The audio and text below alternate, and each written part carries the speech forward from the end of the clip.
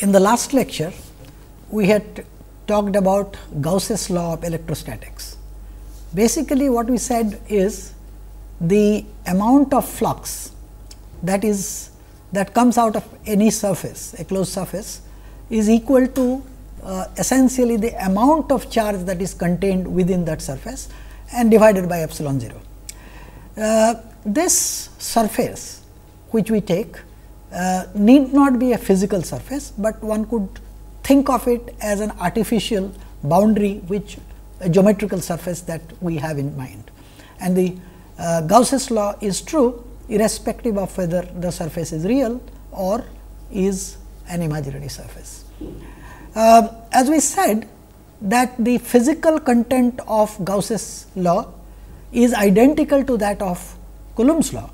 However, it is lot more difficult to work directly with Coulomb's law, whereas in certain situations, particularly those where there are enough symmetry of the problem, one finds application or using Gauss's law is lot more convenient.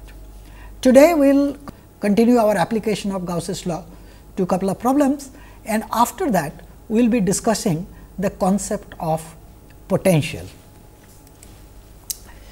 So, now let us look at this interesting problem of two charged spheres, which are oppositely charged.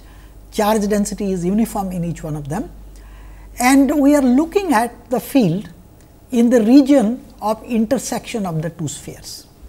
Now, we had already seen that when we look at the electric field within a material, within a surface, inside a surface, the Gauss's law that we apply, that says we have to consider the amount of charge that is contained therein. So, we had also seen that if I have a sphere of radius r containing a charge q, then if the charge density is uniform, that is, if the charge is uniformly distributed over the surface, the electric field at a point r, which is less than the radius capital R of the sphere, is actually linear, whereas linear with the distance from the center, whereas if the distance at which we are trying to get an expression for the electric field is outside the sphere, then of course, like Coulomb's law, it sort of goes as 1 over r square. So, let us look at this problem in which I have two spheres whose centers are at O and O prime, and I am looking at the electric field at the point P here. So, what I do is this, that I know according to superposition principle, the electric fields due to distribution of charges, different charge distributions, simply add up, and the point P is inside the sphere 1 as well as it is inside the sphere 2.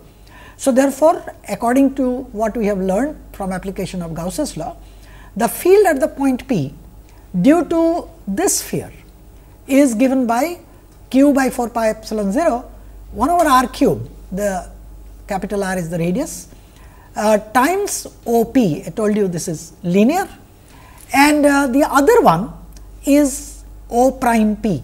Now, notice that the center of the second one is at O prime, and the minus sign is because the charge density is opposite. Now, so therefore, what happens is the following, that if we look at how much is O P minus O P prime, O prime P, you notice this is just by vector addition, and it turns out that this is along the vector O O prime. So, in other words, the y component or the perpendicular component of the electric field will become 0, and the x component is q by 4 pi epsilon 0 divide into 1 by r cube times the vector O O prime. So, now notice that this only depends on the distance between the two centers.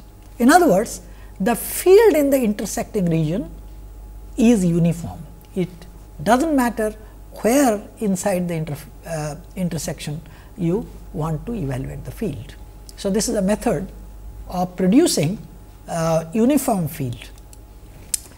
Let us take a slightly different example, which is an application of the principle of superposition. This is a sphere of radius r, and inside that there is a sphere of smaller radius, which I have called it as A, but this sphere is not concentric. So, there is a cavity. There is a cavity of radius A located at the point O prime, and we are interested in finding out how much is the field inside the cavity. Now, look at this problem. So, what we do to begin with is this. Supposing the charge density of the bigger sphere is rho and I have a cavity. Now, I can make that sphere, the bigger sphere, into a uniform sphere without cavity by filling up the cavity with a charge density rho. But however, remember that cavity does not have any charge. So, what I do is mentally I assume that the cavity is equal to a charge density rho plus rho and a charge density minus rho one over the other. So, that the charge density is 0. Now, so therefore, my original problem with the cavity is now split into two different charge distribution. One charge distribution, which is this sphere of radius capital R with center at O, containing a uniform charge distribution rho. And we had seen that in such a case, the field at an arbitrary point R will be given by q by 4 pi epsilon 0 vector r by capital R cube. And you recall the density of charge rho is the total charge q divided by 4 pi by 3 capital R cube. If you put that in, the electric field due to a uniformly distributed charge density rho at the position vector capital R, small r is given by rho by 3 epsilon 0 vector r. Okay, so, that is due to the bigger sphere not having a cavity, but containing a charge density rho. Now, I need to superpose this with the field due to a sphere of radius A, but having a charge density minus rho. So, notice this, that since I am interested in finding the electric field at P, which is at a vector position vector r with respect to O, then what I am interested is in the vector O prime P. Now, this O prime P is nothing but vector r minus vector d, where vector d is the displacement vector from the center of the bigger sphere to the center of the smaller sphere. And so, therefore, the field due to the smaller sphere E 2 is minus rho, which is the charge density there, by 3 epsilon 0 vector r minus d. Using the superposition principle, the field at the point P is simply the sum of these two, and you notice that vector the term proportional to the vector r cancels out, and I am left with rho by 3 epsilon 0 vector d, which only again depends on the distance between the point O and the point O prime, the center of the cavity, and the field at any point within the cavity then is constant. So, these are two applications of the Gauss's law that we find will be of interest. Let me now come to a slightly different issue, that is the nature of the electric field. We had seen that the electric field, which is a inverse square law, but a central force, is essentially a conservative force.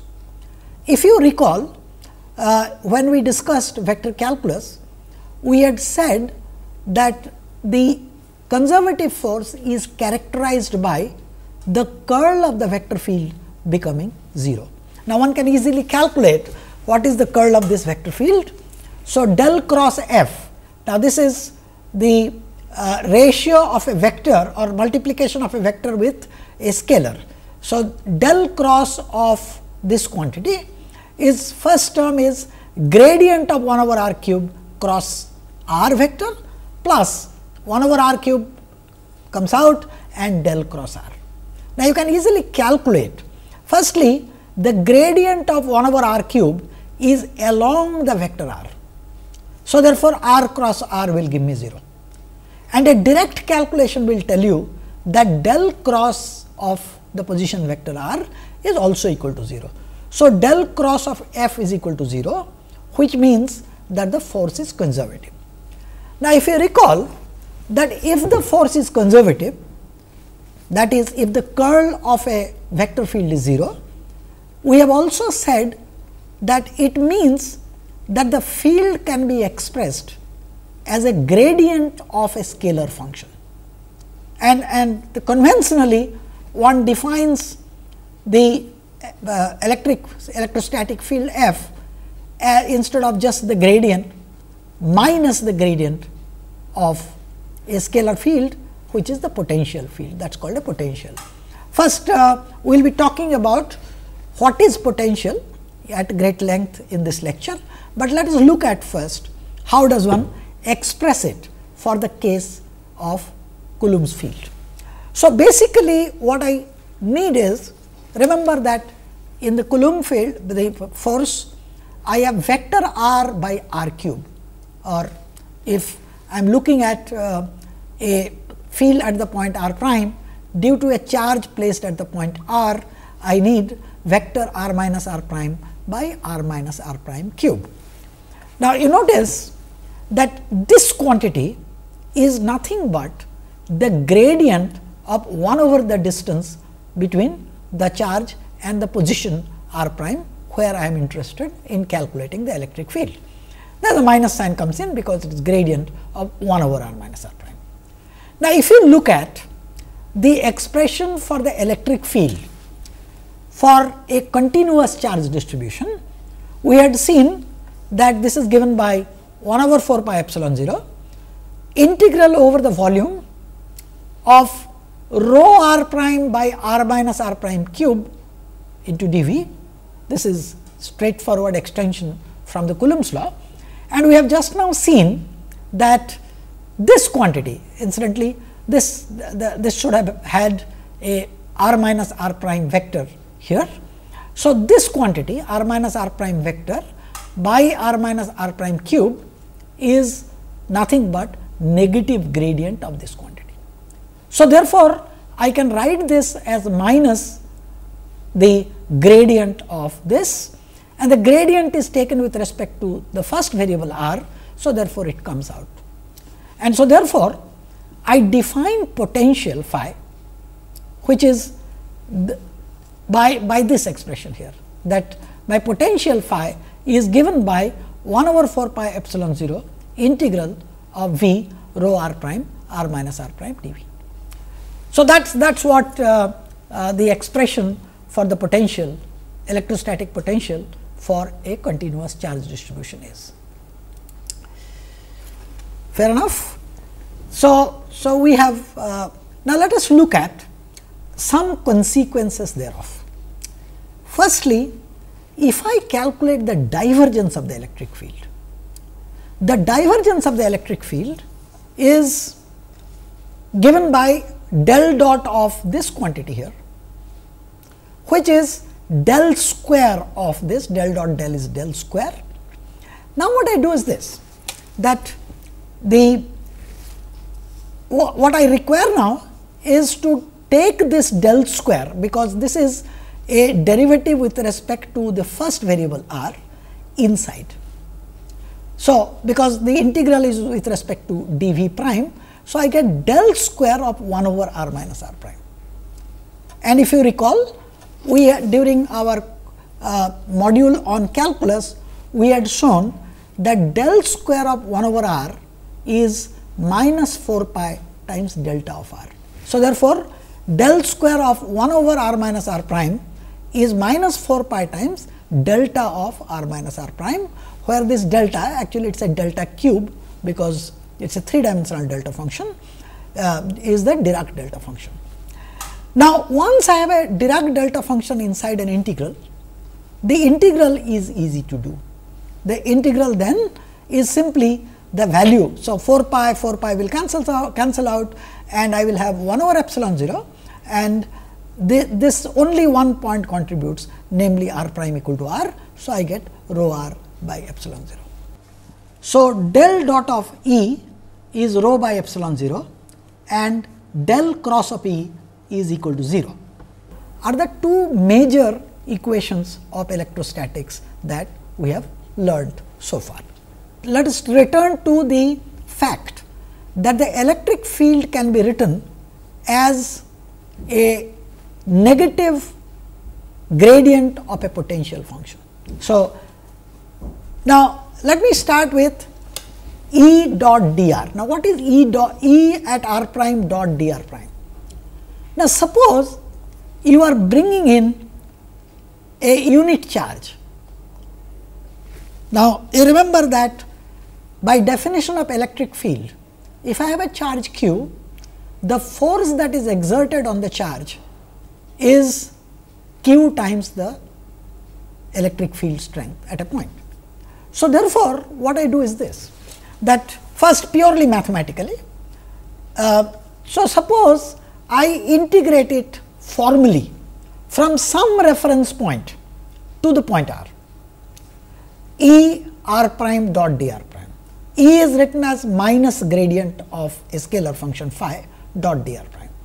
Now, we had seen that this quantity is nothing but d phi.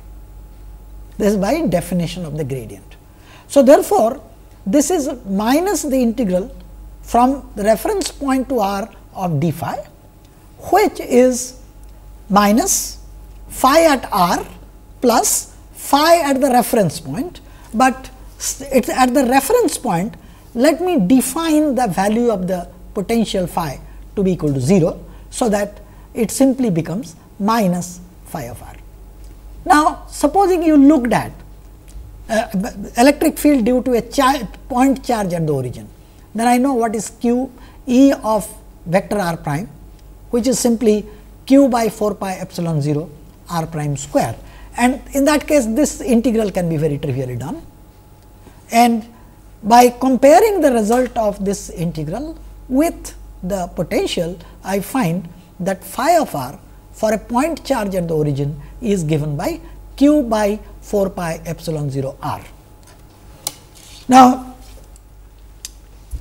so the question is this, there are two issues to be discussed. As you realize, the name has a lot of similarity with another term with which we are familiar, namely potential energy. Now, it is somewhat unfortunate that this quantity, which is whose negative gradient is the electric field, is called a potential, because though there is some relationship between the potential and the potential energy, these are actually two different things. And but however, this name has stuck, and so we need to also we will be talking about what is this relationship, and we need to be clear in our mind the difference between the term potential and the potential energy. So, first thing is that suppose I want to bring in a test charge q, and let us say my reference point is some point A, and I want to bring it to some point P, whose position with respect to some arbitrarily chosen origin is vector r. Now, if the electric field is E, this test charge q at any point r experiences a force which is q times E, the electric field at the point. Now, if the electric field exerts a force, now if I want to bring the charge from a point, let us say r A, which is the position vector of the reference point A, to the point r, I have to do work against this force. and hence the work done by external agency, which is me, is minus the work done by the charge. So, which is W, that is the work done by the external agency, is minus F dot dl from R A, which is the reference point to the point R. So, which is same as minus Q E dot dl from R A to R, but we had just now seen that E is negative gradient of the potential. So, it becomes Q integral grad phi dot dl, which is integral simply of d phi. So, what you get is that it is Q times the potential at the point P minus the potential at the reference point, which will take it to be 0. So, it becomes Q times the potential at the point P. So, let us look at what are the consequences thereof. So, what if you look at this expression, you find that the work done in bringing a charge from a reference point where we define the potential to be 0 is Q times the potential at the point to which it is being brought in. So, this amount of work that we have done, the external agency has done, obviously becomes the potential energy of the system, or we can say it is the potential energy associated with the charge Q. Now, remember the potential energy is of the system. So, what it means is there is a source charge, it could be a distribution of electric charges, which is producing that electric field, and this term, this work that has been done is the contribution of the to the potential energy of this source charges and this charge. So, in other words, this is the potential energy of the system which can be associated with the charge that is being brought in. Now, if I take the charge to be a unit charge, the test charge to be a unit charge, then you notice that the work done is simply the potential at the point P. In other words, what it means is that potential can be interpreted as the potential energy associated with a unit charge at a point. So, that is the relationship between the potential and the potential energy. So, let us look at what we, the first equation that we wrote down was divergence of the electric field. There are two equations which we talked about. One was curl of the electric field was 0 and divergence of the electric field is rho over epsilon 0. Now, notice we have said the electric field can be written as negative gradient of the potential. So, this is del dot minus grad phi is rho by epsilon 0, which means del square phi, remember the del square is the Laplacian operator, is minus of the charge density divided by epsilon 0. This equation is known as the Poisson's equation.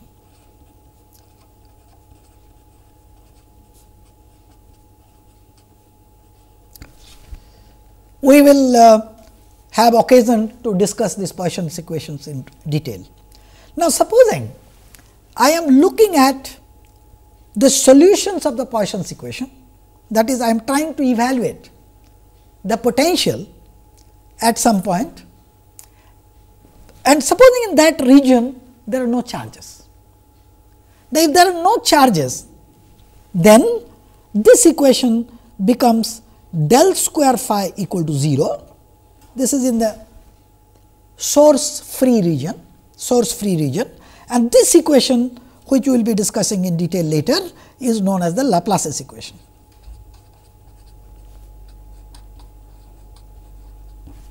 So, Poisson's equation is to determine the potential where there are sources available, and Laplace's equation is when the source it is in a source free region. Let me look at a few examples of calculation of the potential. I take a simplest possible example, namely that of a line charge, an infinite line charge. So, what I do is this, that I have a line charge which I have taken as the positive charge and it is infinite. Now, I know how to evaluate the field, and this is simply done. We had done it earlier by explicit calculation from the Coulomb's law, but what we do is we apply Gauss's law here. So, let me take a cylinder of radius small r and length L, and this is a Gaussian surface, and I enclose the charge within it. So, notice, since the Gauss's law says that the flux integral E dot ds is equal to the amount of charge that is enclosed by the surface.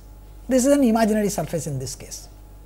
The amount of charge that is enclosed obviously is, if lambda is the charge density, is lambda times the length L of this cylinder, which is symmetrically placed with respect to this long wire line charge. So, the flux E, now notice the flux is due to electric field on the surface. By symmetry, it is very clear that the electric fields must be radially outward from the line charge. So, therefore, the contribution to the flux from the top and the bottom surfaces will be 0, because the normal directions are perpendicular to the direction of the electric field. So, the only thing that we have to consider will be the charges, will be the contribution to the flux from the curved surface of the cylinder, and the magnitude of the electric field obviously is the same everywhere. So, therefore, it is magnitude E times the curved surface area, which is 2 pi r times the length of this cylinder. So, that tells me the magnitude of the electric field is lambda by 2 epsilon 0, 1 over r, and of course, in the radial direction. Now, this is, if you want to write it as negative gradient of the potential. Now, electric field is simply a function of r. So, therefore, gradient boils down to essentially a derivative with respect to r. So, as a result, the potential phi is given by minus lambda by 2 pi r epsilon 0 logarithm of r, and of course, a constant of integration. Now, notice, unlike that of a point charge, where we could take the reference point at infinity, that is, the point at infinity would be taken as the point where the potential will become 0, because potential expression was 1 over r. I can't do that for a line charge, because the logarithm r equal to 0, the logarithm is not defined. So, one has to take this reference point in case of a line charge little more carefully, and if you want this constant to vanish, then you can sort of artificially take some unit r is equal to 1 and say that the 0 of the potential is at r is equal to 1. What is your r is equal to 1? You have to sort of course decide. So, this is the potential due to a line charge. As a second example, I would consider a rather well known case. This arises, this is called screened Coulomb potential. This arises in many cases. For example, when you have a charge put inside a semiconductor medium, then what happens is, because of the fact that the medium itself is a dielectric, we will be discussing this in detail, the interaction between charges in the medium is not bare Coulomb, but the charges are screened. Charges are screened by an exponential factor, and the potential instead of being just 1 over r, it is given by q by 4 pi epsilon 0 e to the power minus r by lambda. Lambda is some quantity, some length parameter, at which the strength of the potential reduces by a factor of 1 over e. So, instead of just 1 over r potential, I have a e to the power minus r by lambda by r. This also is sometimes known as Yukawa potential, because of its importance in some other problems of nuclear physics. So, let us look at how does one calculate the electric field due to such a screened Coulomb potential. So, let me work it out. So, electric field, now first thing to notice is the potential phi is q by 4 pi epsilon 0 e to the power minus r by lambda divided by r. Now, electric field is negative gradient of that. So, minus grad phi. But remember, grad is because this function depends only on r. So, grad is nothing but d by dr, and the direction is along the unit vector r. So, this is minus q by 4 pi epsilon 0, the direction r and d by dr of this quantity here, namely e to the power minus r by lambda divided by r. It is a rather trivial differentiation to be done. So, I take d by dr. So, 1 over r gives me minus 1 over r square, and exponential differentiated chain rule differentiation. So, straightforward it gives me q by 4 pi epsilon 0 unit vector r 1 over r square I take out as common, and I will get as 1 plus r by lambda into e to the power minus r by lambda. So, this is my electric field. Now, let us look at the what is the charge distribution, what is the, we are interested in finding out what is the charge distribution that gives rise to this electric field. And for that we need to calculate the divergence of this del dot of E and equate it with rho by epsilon 0. So, let us look at this little detailed calculation, but fairly straightforward. Once again, electric field only has radial component. So, calculating divergence would be easy. So, let us look at first this is q by 4 pi epsilon 0.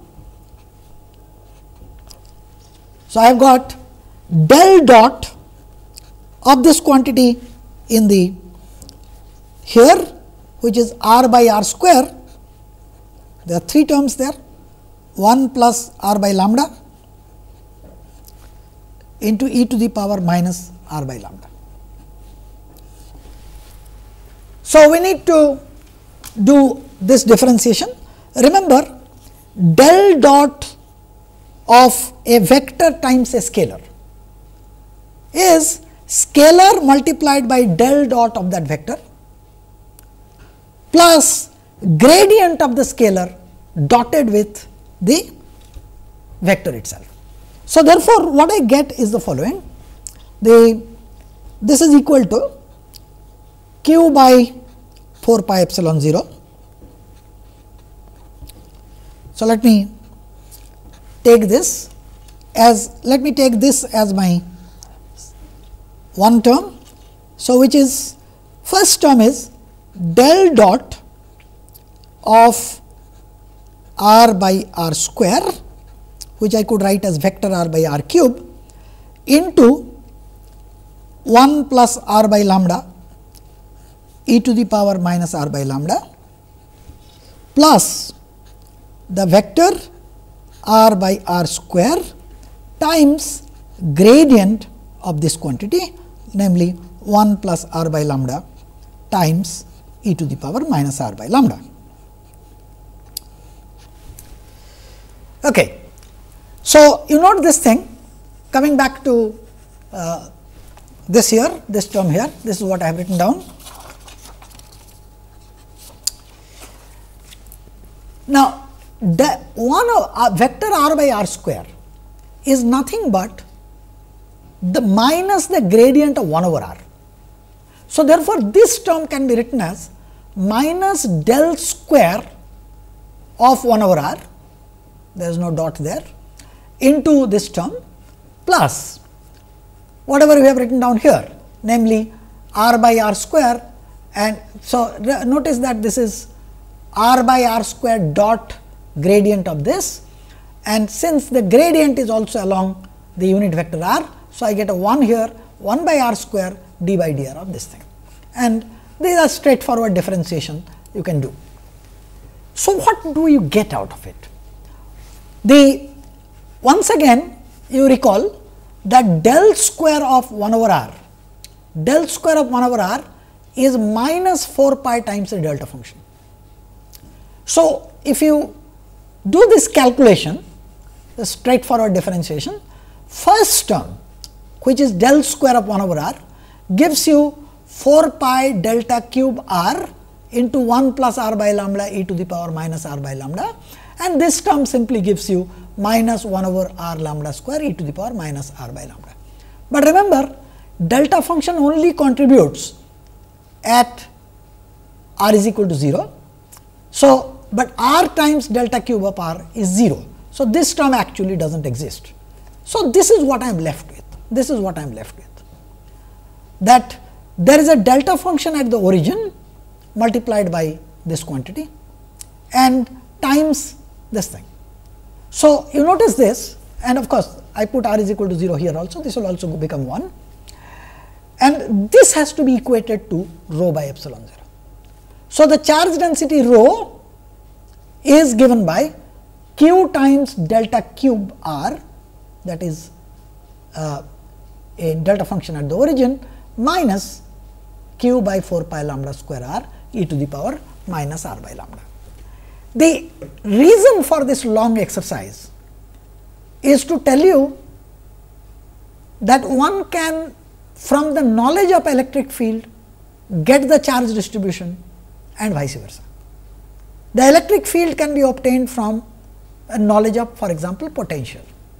So, why talk about a potential? Notice that a potential is a scalar quantity. So, therefore, if I am looking at calculating electric field due to a charge distribution, if I am directly dealing with vectors, I have to do vector superposition, vector additions, that is of all the sources at a, whatever is the electric field they give at a point, I have to make vector addition, and that is a little more difficult problem. On the other hand, if I deal with potential, these are scalars, so they can be just added up nicely, and having added them up, I can take its negative gradient, and that will be then, that will then give the electric field at that point. So, dealing with scalars is one of the greater advantages of introducing the concept of a potential. So, let me illustrate now by calculating potential for a couple of cases. So, one very important problem which we will be dealing with lot more detail later is that of a dipole. A dipole is basically two charges q and minus q. They are separated by a distance d, which for an ideal dipole is infinitesimally small. So, by convention, the direction of the dipole is a vector, it is from the negative charge to the positive charge. This has to be sort of understood, that dipole moment p is the magnitude of the charge q times the distance between them. These are two equal magnitude charges, one positive, one negative.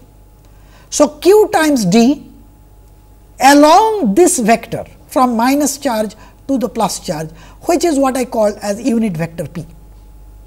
Now, let us calculate, we are interested in calculating the field and the potential due to such a dipole. So, I will calculate it by the potential method that we talked about. So, let us talk about a point P, which let me orient this dipole along the z direction, and the point P is at a distance r from the origin, making an angle theta with the z axis. So, therefore, this point P is at a distance r plus from the positive charge and r minus from the negative charge. Now, you can just drop perpendiculars from these charges to this OP, and so r plus is actually less than r. So, r plus is this distance. I have given a positive, because it is a positive charge, I have written plus. The way I have given it, this is not really greater, it is less than, r plus is less than the vector r, and r minus is greater than the distance OP. So, as a result, r plus minus, r plus is r minus d by 2 cos theta, and r plus is this, r minus is this distance, which is r plus d by 2 cos theta. Now, what I need is 1 over r plus minus. So, I take the divide 1 by this, and so therefore, what do I get? So, what I get is phi of r is 1 over 4 pi epsilon 0 q by r minus, because it is opposite charge, by r minus. So, as a result, I can put this approximation there, 1 and 1 will cancel out, and I will be left with q d cos theta divided by 4 pi epsilon 0 r square, there is a r there and there is r there. So, this is equal to p cos theta by 4 pi epsilon 0 r square, because p is nothing but q times d. But recall that the angle between p and vector p and r is theta. So, as a result, p cos theta is vector p dot r by 4 pi epsilon 0 r square. Okay. So, we have obtained an expression for the potential phi due to a dipole at a point r, and that is given by vector p dotted with r by 4 pi epsilon 0 r square. Now, I can calculate the electric field at the point r, because this is nothing but negative gradient of the potential.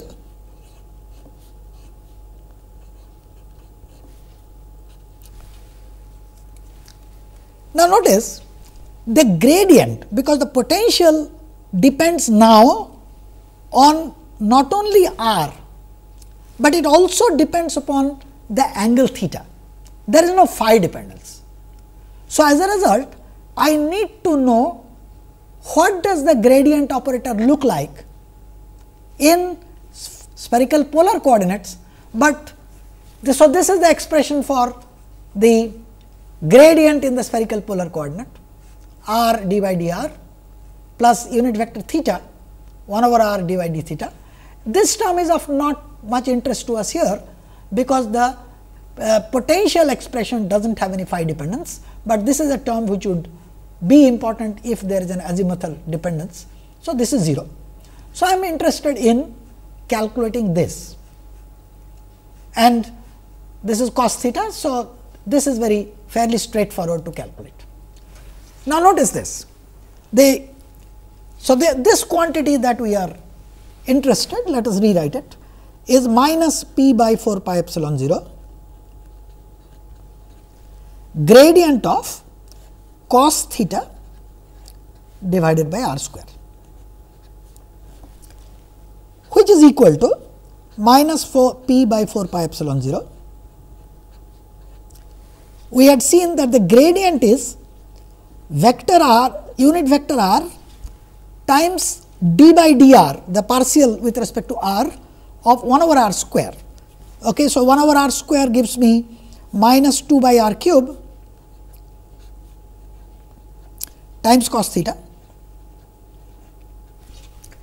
then I have a theta 1 over r and now d by d theta, but d by d theta of cos theta is simply sin theta. So, I got 1 over r square which is already there times sin theta, but with a minus sign because it is a cosine being. So, let me put this minus here. Now, look at this. This gives you the geometry. This gives you the geometry. I have oriented my dipole along the z axis. This is the radial direction. So, this is the direction of P, and you recall that the tangential unit vector theta is always defined in the direction of increasing angle. So, as a result, since this is the theta, angle theta, so the direction of increasing theta is this, which means if I have a vector P, the unit vector P, I can resolve it along the radial direction, and the tangential direction by saying vector P is vector unit vector r cos theta minus unit vector theta times sin theta. This is an expression which will require. So, let us look at what we got. So, notice that there are the minus signs go away. So, I am left with P by 4 pi epsilon 0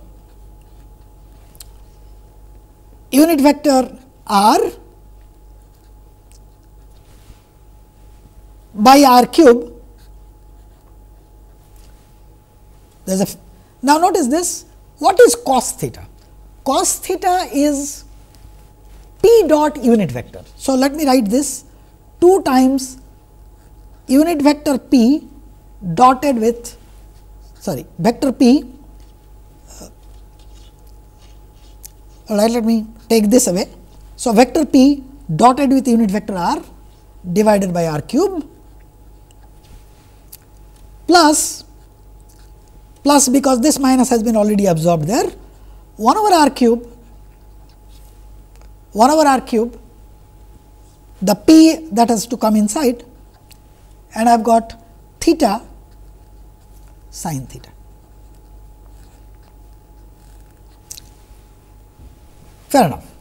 So, this quantity is equal to 1 over 4 pi epsilon 0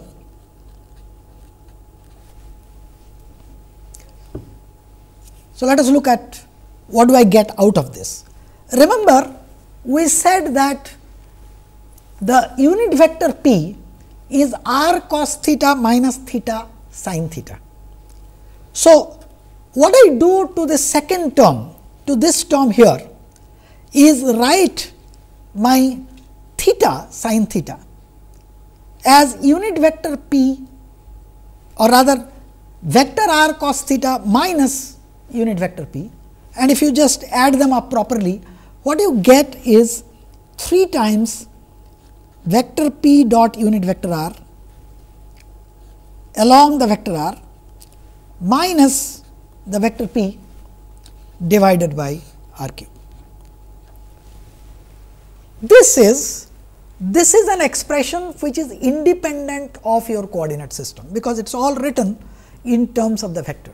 This is a rather important expression for the field of a dipole. If I now try to plot what is the electric field, I could take this expression and plot the electric field like we have been doing for any vector field. This is the way it looks like. It should not come as a surprise to you, because the dipole is basically one positive charge and one negative charge. So, the field lines must leave the positive charge and enter the negative charge. So, this is the way the electric field due to a dipole looks like. So, let us quickly summarize as to what we have done today. We have introduced the concept of a potential. We have realized that electric force, the Coulomb force being a conservative field of force, the curl of the electric field is 0, and hence the field itself can be written as a gradient of a quantity, which we call as the potential. In definition, we take a negative gradient, but that is convention.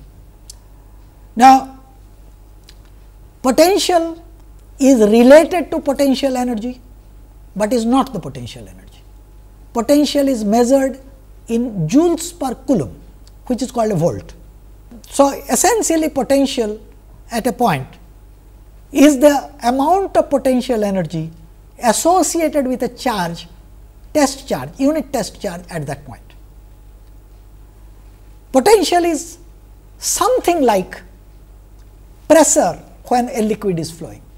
So, for example, if you have a pipe through which one end of the pipe has a higher pressure than the other end, the liquid will flow from the high pressure region to the low pressure region.